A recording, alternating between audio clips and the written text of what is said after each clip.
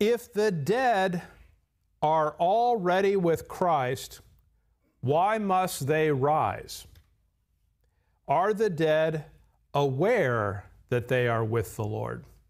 So the question is, if the dead are already with Christ, why do they have to rise? And are the dead aware that they are with the Lord? So get 2 Corinthians chapter 5, verse 8. 2 Corinthians chapter 5 and verse 8. We are confident, I say, and willing rather to be absent from the body and to be present with the Lord. What does 2 Corinthians 5:8 tell you about what happens when a believer dies? Part of them is present with the Lord, but not all of them, right? Their soul is present with the Lord, but what is their soul missing? It's missing a body, right? They're absent from the body. So when a believer dies during the dispensation of grace, your body is going to remain here on earth in whatever form it is. Your soul will depart the earth. Your soul will be in heaven, but the body will be here on earth. Notice 1 Thessalonians 4:16. So what that means is right now there's a bunch of members of the body of Christ. They are in heaven. They are with the Lord, but they don't have a body. Look with me at 1 Thessalonians 4:16. 1 Thessalonians 4:16. For the Lord himself shall, notice this, descend from heaven with a shout, with the voice of the archangel, and with the trump of God, and the dead in Christ shall rise first. Look at verse 14. For if we believe that Jesus died and rose again, even so them also which sleep in Jesus, notice this, will God bring with him. In verse 16, what direction does the Lord move? He descends, right? He descends, and it says the dead in Christ shall rise first, but verse 14 says that the dead in Christ will do what? They're brought with him. Isn't that what it says? 1 Thessalonians 4:14.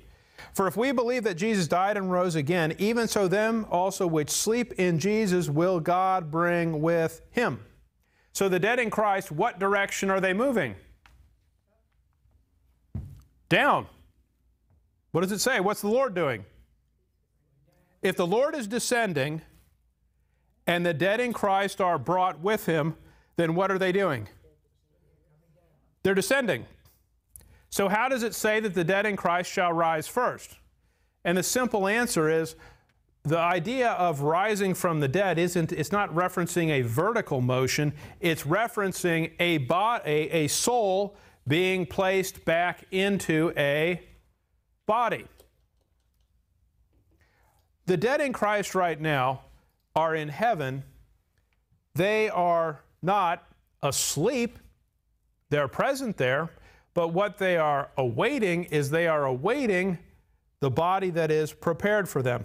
Look with me at 1 Corinthians 15:51.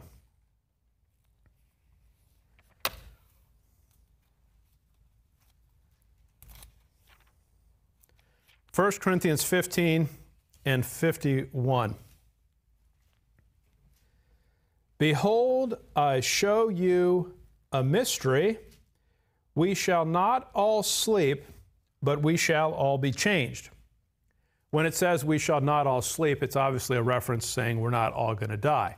There are some that live up to the time of the catching up. But we shall all be changed.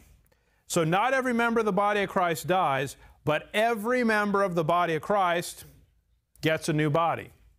They're all changed. Verse 52, in the moment, in the twinkling of an eye, at the last trump.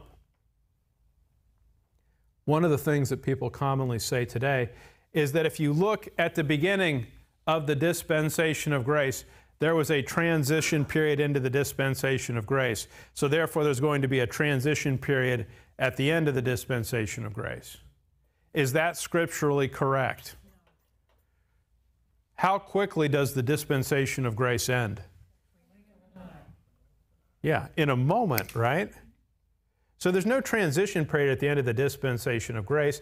The dispensation of grace comes to an instantaneous end when the catching up occurs in a moment, in the twinkling of an eye. Now what that tells you, just to state the obvious, you need to get saved immediately. Is there any clear forerunner? Is there any clear, like for example, sometimes your calendar will give you an alert and it'll say, beep, in 15 minutes you have an appointment, or you have, somewhere you have to be, and it gives you a little reminder. Is there any reminder like that about the end of the dispensation of grace? Can you say, look, I'm not going to get saved now. I've set a reminder, and 2 days before the dispensation of grace is going to end, I'm going to believe the gospel at that point in time. There's no such thing. The dispensation of grace ends in an instant, and that's why the proper time to get saved is immediately.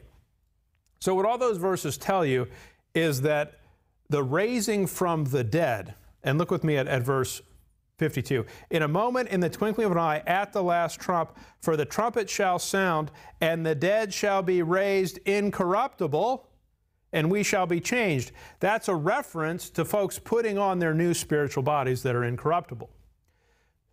So the answer to the first question, if the dead are already with Christ, why must they rise? Well, they need to get a new body. When they're absent from the body, they're present with the Lord. When they're present with the Lord, they're absent from the body, and they are awaiting the new spiritual celestial body that God has prepared for them. The second part of the question was, are the dead aware that they are with the Lord? Get Luke 16, verse 19. Luke 16, verse 19. Luke 16 contains the account of the rich man and Lazarus. I say that it is the account of the rich man and Lazarus because it's never said to be a parable. And the Lord never teaches a parable where people have proper names. And the Lord never explains the meaning of this account, which he normally does with most parables.